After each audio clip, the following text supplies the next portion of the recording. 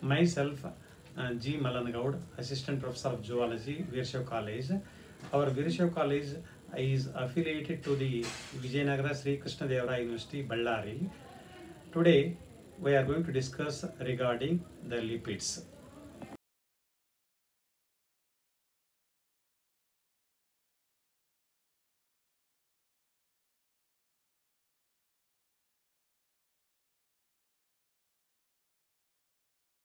Today, I am going to deal with the lipids.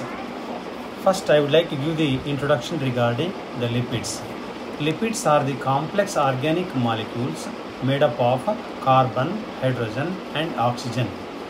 They are insoluble in water but are soluble in organic solvents like chloroform, benzene, ether, hot alcohol, etc. Chemically, they are esters of fatty acids. Lipids on hydrolysis yield fatty acids and glycerol. To describe the lipid mixtures obtained from natural sources, the term fats and oils are sometimes used. The difference between two lies in their physical properties. Fats are solids and oils are liquids at room temperature. Fatty acid and glycerol are the building blocks of lipids.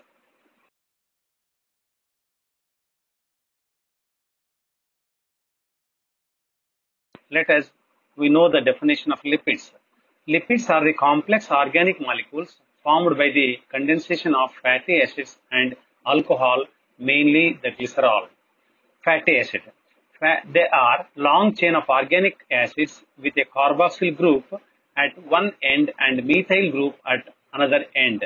There are varying number of carbon and hydrogen atoms between the two groups. Then the glycerol. It is a 3-carbon alcohol with 3 OH groups. All 3 OH groups undergo condensation with fatty acid to form a lipid. Hence, the lipid form is called triglyceride. Now, I will take the classification of fatty acids. The fatty acids are classified into two types, namely saturated and unsaturated fatty acids. Saturated fatty acids do not contain double bond. Some important saturated fatty acids found in plants are butyric acid, palmitic acid, stearic acid, caproic acid, etc. Good sources of saturated fatty acids are the coconut, palm oil, butter, groundnut oil, etc.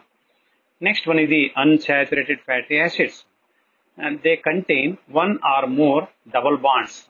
It has lower melting point than the saturated fatty acids.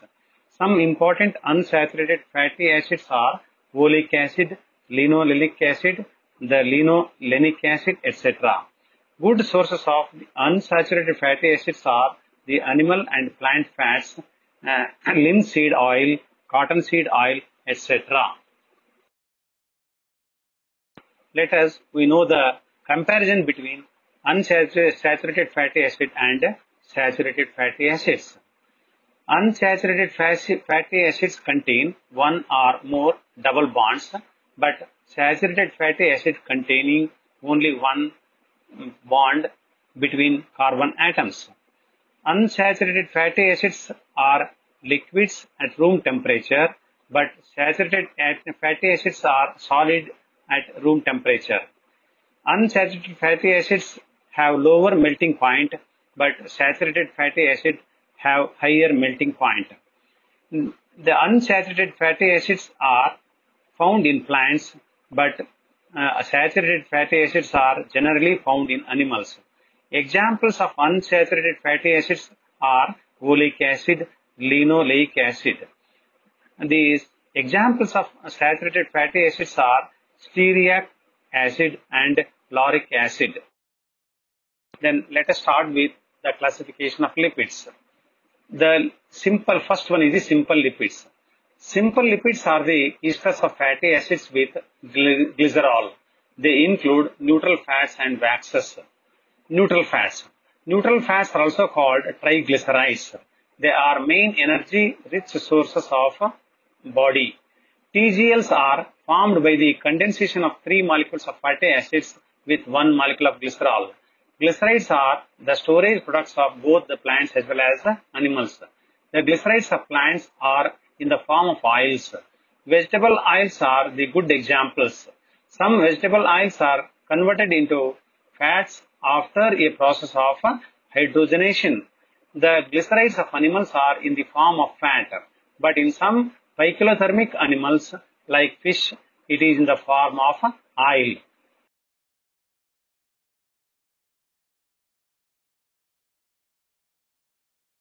Neutral fats are insoluble in water. They are soluble in solvents such as ether, chloroform, benzene, etc. The melting point of fat varies according to the proportion of its various fatty acids. Fats may, on hydrolysis, yield glycerol and the sodium salts of the fatty acids, which are usually soaps. This process is called saponification. Next one is the waxes. Waxes are another type of simple lipids which differ from fats and oils in their chemical composition. They contain one molecular fatty acid and one high molecular weight alcohol other than glycerol. Waxes are highly insoluble in water and are chemically inert. They are resistant to atmospheric oxidation. They are hard and have a high boiling point. Waxes form coating to the exposed surfaces of leaves, fruits, and on hairs and feathers. They either prevent evaporation of water or repel water and thus serve as water barriers in insects, birds, and furred animals.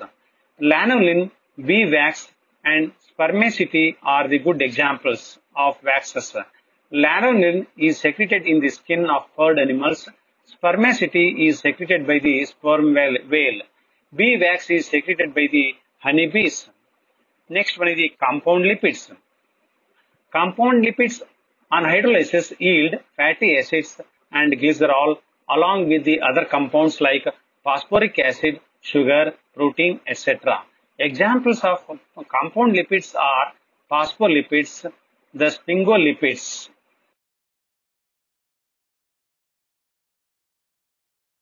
Phospholipids. Phospholipids are the lipids containing phosphorus. They are also referred to as lecithins. Phospholipids are found in abundance in the brain, yolk, bile, liver, and muscle tissue. Phospholipids form parts of all membranes of cells and they play a very important part in the organization of the cell. Lecithin and cephalin are the good examples of phospholipids. Then glycolipids. Glycolipids are found in abundance in the white matter of brain and nervous tissue. They contain glucose or galactose bound to a fatty acid molecule. They contain nitrogen but do not contain phosphorus. Then last one is the derived lipids. Derived lipids are not true lipids but have the ability to combine with the fatty acids, hence are related to lipids. They are the substances derived from simple and compound lipids by hydrolysis. They are complex in structure. Examples of derived lipids are the steroids, sterols, and prostaglandins. Let us discuss about one by one. The steroids. Steroids are the kind of alcohol which have the ability to form esters with fatty acid.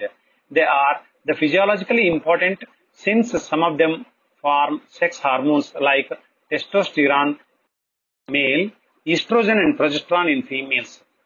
Testosterone. Testosterone is a male sex hormone produced by the interstitial cells or Leydig cells of the testis, which is responsible for the growth and development of male reproductive system and expression of male secondary sexual characters.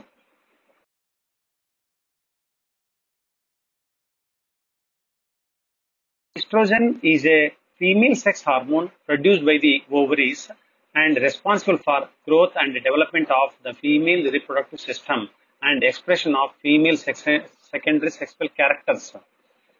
Progesterone.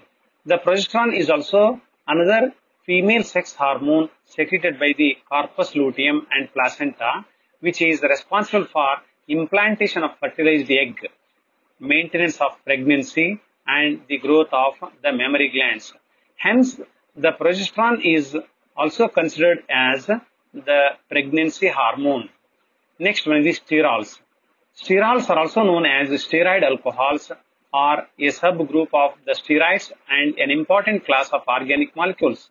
They occur naturally in plants, animals, and fungi and can be also produced by some bacteria. Examples: cholesterol, exclusively found in animals. It is the structural component of cell membrane. It is the precursor for the number of hormones, estradiol, the cortisol. Then last one is the prostaglandins. They are derivatives of fatty acids called prostanic acid. They act as local hormones and are produced in almost all tissues. And they are not stored and are degraded at the site of their origin. They are involved in a series of biological functions like regulation of blood pressure, gastric secretion, influence immune system, etc.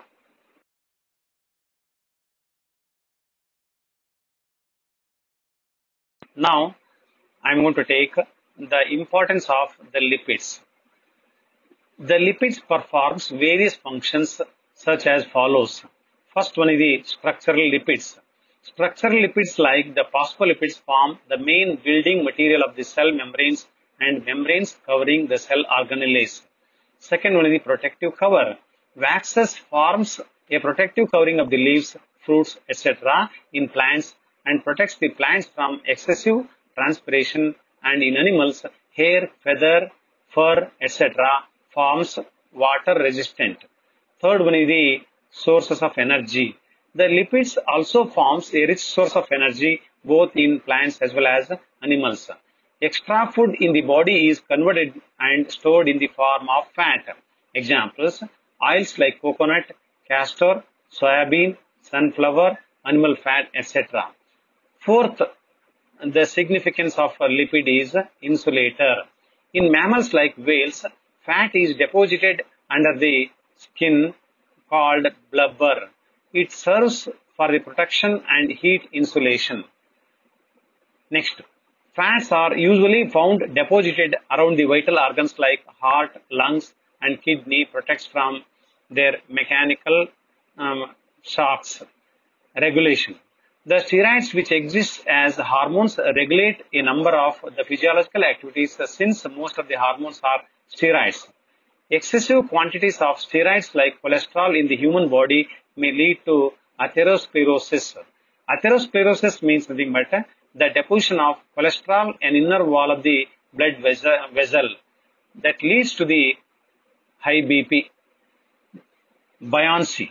In aquatic mammals like whales and seals, there is a thick layer of fat called blubber which acts as an insulator as well as helps in buoyancy. Last one is the fats are the second best sources of energy after carbohydrates.